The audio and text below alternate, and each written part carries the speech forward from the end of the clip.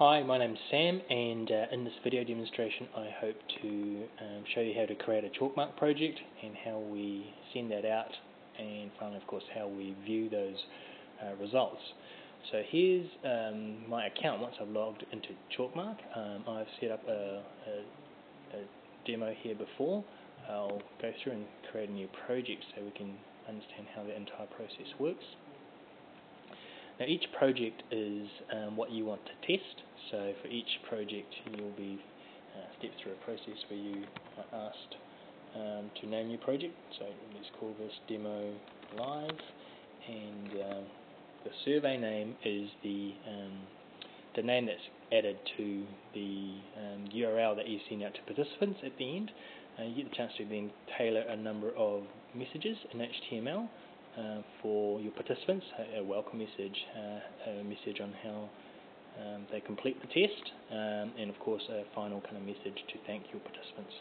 There's this idea of a default image. Now the default image is there for convenience, so for every single task you'll be presenting there will be an associated image. If that image tends to be the same image, sometimes it helps simply to have one reloaded.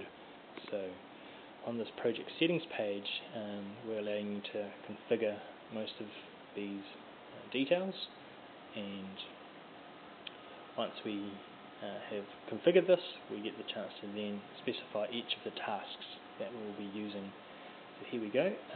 So now this is our project tasks page. We've saved a draft of this project, but we don't have any tasks. So let's go ahead and add a task. In this case, this project is actually going to be a demonstration of some screenshots we took of common New Zealand banks. So some of the tasks you might attempt on the home page for a bank might be to find the login to internet banking. And because we've reloaded a default image and I want to use that one, I can simply leave that as it is currently. I might want to add another task, which would be to find contact details of my nearest branch. In this case, maybe I want to choose a different image file, so I might choose one for Westpac instead, and we'll add that task. And so on, we can add a number of different tasks to this until we have everything that we need. So just for brevity's sake, I will preview this project. So this, in its preview state, doesn't record any results, so you get to see the welcome message that you wrote on the settings page, so we can actually go through and test that. So we'll continue there, and what comes up next will be the instructions page. Now these are the default instructions that we've provided. You can write something else here, of course. And now the actual test begins. So here is the page that I uploaded of the ASB homepage, and here we've asked you to find a login to internet banking, so you can test this to see that it actually works well. So for myself, I might think, where is the login to internet banking? Here we go, down here. So you can actually preview this and see what that's going to look like. When you're previewing it, of course, you'll have to press next to progress to the task following. What it does do is it does give you some idea of what it might look like. So you can see a little heat map here. We can go to next again, and we can see here's a thank you message, and that completes it.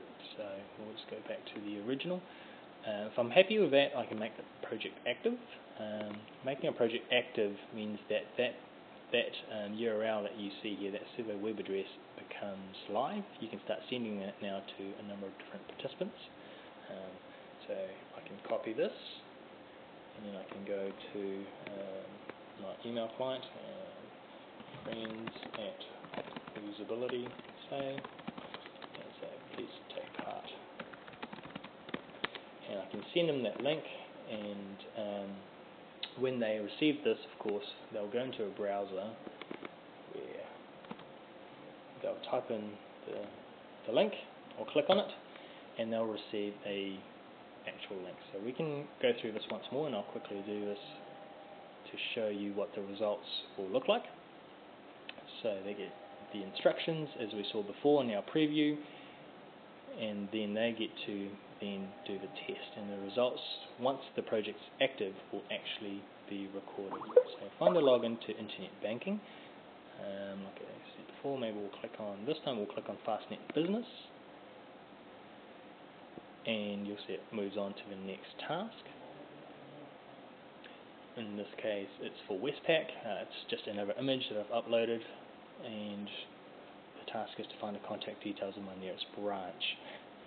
So how about I just click on Contact Us, and so now the survey is complete, and it'll present me with the thank you, or the finish page. Then we can close that window. So if we just go back here to the list of projects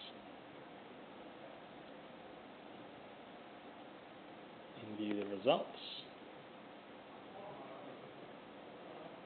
Actually, I thought that might happen. This is the beauty of the beta, guys. You'll actually have to log out first and log back in to view the results. It's just to do with our sessions. So Chalkmark at optimalworkshop.com.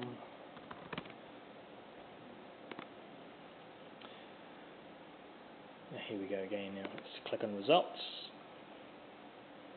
And here's it, there's one click. So this was me taking part in that test that we've just done, clicking down here in Fastnet Business.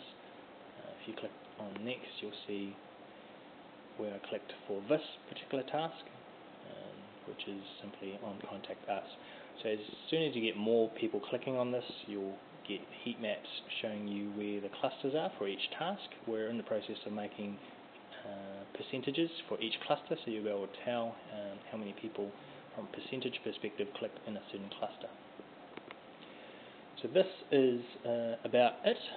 You'll see that you can create a number of different projects, each with a task, each with an image, and send that out to a number of participants. The results are pretty much immediate, and you can, of course, once you're done with that, change the project to a finished state, to which no one can participate in. Why don't we in fact do that now? Change that to a finished state, mark the project finished, and when participants try to access that, they'll get a message saying the project's now finished. That is a demonstration of Chalkmark. Hopefully that's given you a good overview of how it can work for you. If you have any questions, do email me, sam@optimalworkshop.com.